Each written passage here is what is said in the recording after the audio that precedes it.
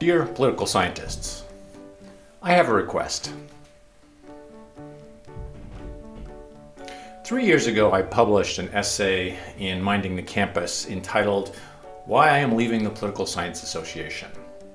In it, I described how a panel I had proposed to the annual meeting of the American Political Science Association on political pluralism had been rejected in the teaching section in favor of a clutch of other panels with titles like Teaching Trump, Let's Talk About Gender, and Talking About Diversity. It was for me the last straw of my disillusionment with political science as a field that took seriously the central fact of politics, which is namely the fact of political pluralism. In the essay, I traced the long arc of this transformation of political science from a field with a reasonable amount of political diversity to essentially no political diversity today. A field characterized by uniformity, monoculture, and conformity. I bid adieu. You can imagine my hopes when I saw that the theme chosen for the fall 2021 annual conference of APSA was pluralism. Had a light bulb finally gone on in the political science profession?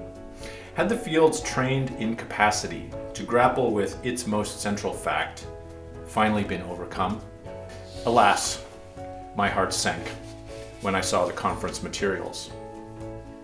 From what I can tell, APSA and the political science profession in the 3 years since I bid adieu have spent those years, digging themselves ever deeper into their intellectual hole. The conference call suggests that pluralism in political science is greater than ever. How so? Well, for one, the conference call states, the embrace of identity politics as a key research focus in political science has made the field, quote, more open, unquote. A sampling of the division calls to this fall 2021 conference gives little reason for hope. I randomly pulled up the Canadian Politics division call, A, and read this. We encourage submitters to consider the ways in which their research might speak to contemporary policy and social issues. Okay?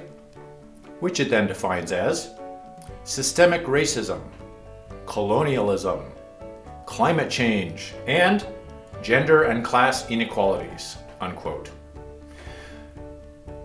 So you see, my hopes have been dashed, political scientists. It seems not just that political scientists reject political pluralism in their own field, but they have actually lost the ability to even understand what the word means, touting their pluralism with a straight face. Because when you ask political scientists about pluralism in their field, they will say, heck yeah, we've got feminists, environmentalists, Marxists, postmodernists, Nietzscheans, post-colonialists, Afrocentrists, queer theorists, intersectionalists, and people like the French scholar who identifies himself as a hippopotamus. Sorry guys, that's not pluralism. I could make the same points about other political science associations. For instance, the International Studies Association has a special section now on challenging oppression and structuring inclusion, which aims to, quote, target racism, misogyny, ableism, geographic bias, homo and transphobia, and decolonize knowledge. Sometimes I feel like I got knocked on the head and woke up in Berkeley in 1967. So here's my request. If you're going to use the word pluralism, please mean it. You can do that by making political pluralism the focus of a future annual conference of APSA, something that I asked for in my original 2017 article. You can have a task force on encouraging political pluralism in the field. You can make sure that every meeting of political scientists puts freedom of speech and academic freedom as its top principle, so that people who express viewpoints that others find objectionable do not find themselves subject to investigation and outrage. This has to be done by you.